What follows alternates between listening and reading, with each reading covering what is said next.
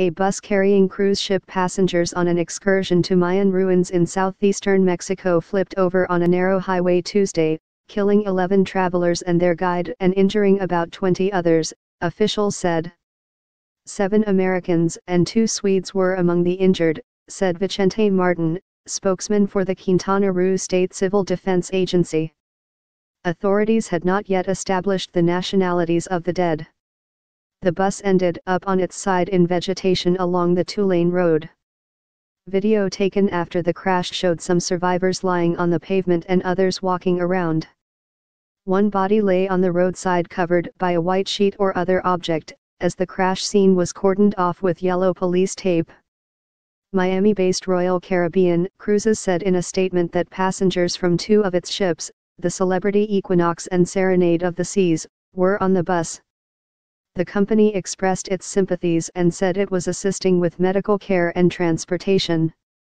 Sign up today for a free 30-day free trial of unlimited digital access.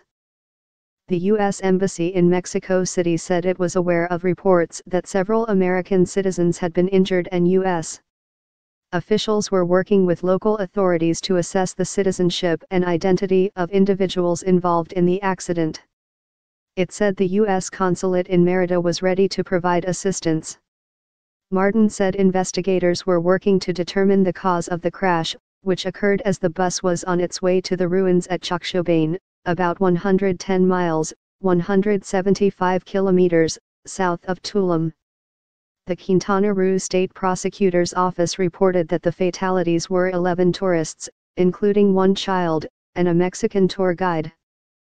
It said in a statement Tuesday night that 7 injured tourists had returned to their boat while 13 remained hospitalized, 6 of them in Tulum and 7 in the city of Chetumal, near the Belize border. The dead were being transferred to the Forensics Service for identification and subsequent notification of consular authorities. Chris Brawley, a passenger on the Serenade of Seas, was on a bus headed to the same Mayan ruins when they came on the scene minutes after the accident. It was shortly after 9 a.m. And a convoy of buses from the cruise port at Mahahual was headed to Chacxobane, he said. They had been on the road for about 35 to 40 minutes before the accident.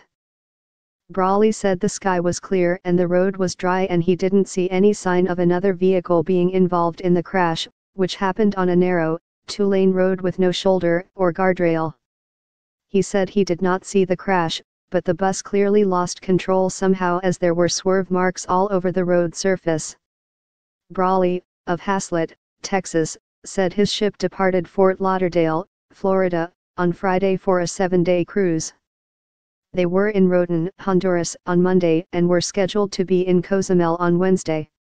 Michael Schunemeyer, a minister from Cleveland, was on another bus that passed the crash about an hour later.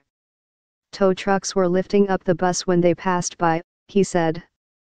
It was in pretty sad shape, Schunemeyer said.